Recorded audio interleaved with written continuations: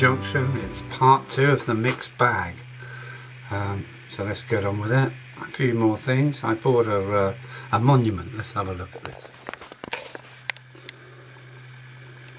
I bought the Dapole monument. It's a lot smaller than I thought it was. This is my finger, so it's only a couple of inches, 3 inches high maybe. But I painted it in a mix of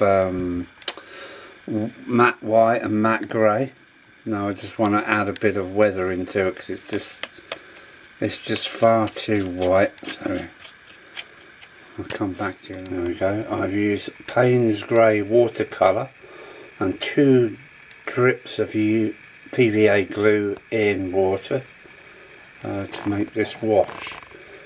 It will take a couple of hours to dry, but I think it's brought out the detail. And the good thing about it, if you don't like it, just chuck it back in some water and it will all dissolve. So I want to take this up to the loft, and well, I want to go to the loft because that's where it's all happening. I've had Ivan in contact with me. He's the chairman of the Walmer Model Railway Group. Walmer Model Railway Group. And he left these by my front door. So I've got 6 GPO letterboxes and some electrical cabinets for the layout. So I'll paint them up when I get 5 minutes. But yeah, everybody's doing 3D printing, including somebody at the Walmer Model Railway Group on the East Kent Railway. Thank you, Ivan. Looks like an evening of painting. That's 6 well, fuse boxes, what do you ever want to call them, relay boxes. 3 with singles and 3 with double doors. And yeah, 6 post boxes. So it's an evening's worth of painting coming up with a beer. I'm quite happy with the weathering on the memorial. I don't know if the camera can pick it up, but I've cut the stones. I've cut with a scalpel just to make them look like they've got, you know, rock steps, stone steps. So there we go. I'm happy with that. A little bit gungy. Right up to the left.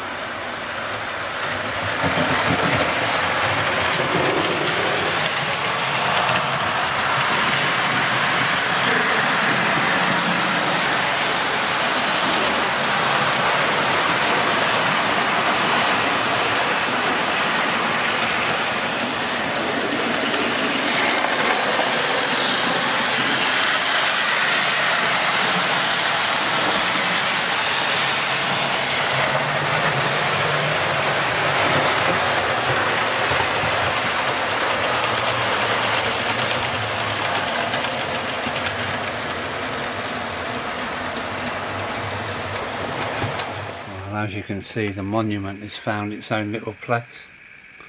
It's not stuck down. So that's the monument in place. Now let's get on with the back. Well, I've made a start on the high street. I've stuck the station hotel there with a couple of my poplar trees sticking out over the top. I think that's going to work alright. So onwards. There we go. Poplar trees behind the station hotel. A little strip of building. I think the chimney is visible through the alleyway, and the other couple of conifer trees are there. And let me put them back together now. Well, we're getting there. You see how the trees work. They pull you into the distance. I've got a bit of the background scenes mixed up there. There's the 2 poplar trees, or 2 of them. And another 2 there. I never put anything in the middle, so yeah, all I've got to do is sort out this end. And these are the shops I've gotten rid of. 1, 2, and that big Tudor building there. And I needed a few more bits in the hobby room, so we got some steps for the bank that have just gone missing over the years. I've got a piece of wall to put behind the pub garden, to block off some of the back scene, and I've got some more basic trees here to put behind the houses, put behind the supermarket I think. So let's go and do it.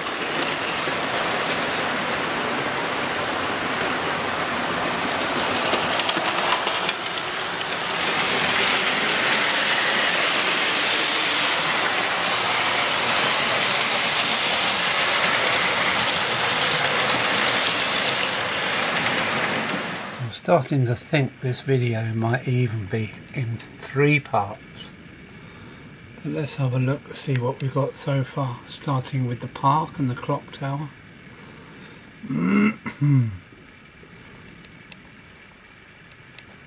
Bloody quite a bit of detail here. A wall to hide some of the road back scene up, and a couple of park benches, some grass.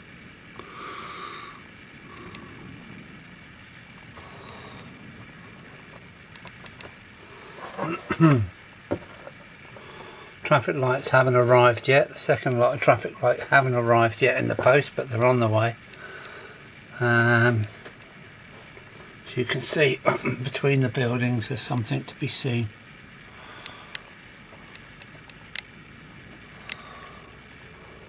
Some background trees again put in there. Excuse me, I'm struggling to hold the camera still, so I've added more detail down the alley there, and some more trees. Painted some more trees to go behind this house, excuse me. And there's a bit more back scene. I need to move the brewery up to cover, you know, making that a road disappearing. So I've got to bring this my brewery up. It's actually is held there by a magnet and a screw in the wall, so I just move the screw up, and then I'm going to extend the brewery at that end to you know, hide up the blank space before the scenery starts again. So yeah, quite happy with what I've got. It looks so much better to what it was. I think I'm going to need another part to this video, because I'm also taking this corner downstairs to be finished off.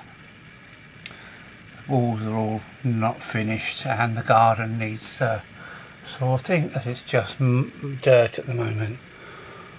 So there we go. Hope you like that. It's made the town look so much deeper, especially looking from the other side of the room. There we go. Yes, this is the end of part 2. I'm going to take the brewery and this corner piece, which is just detachable, down to the hobby room to finish up, and the finished goods will be in part 3. So thanks for watching. Hope you're enjoying what's happening. Please like, subscribe and share. That's the one that works, if you could. So that's Alan.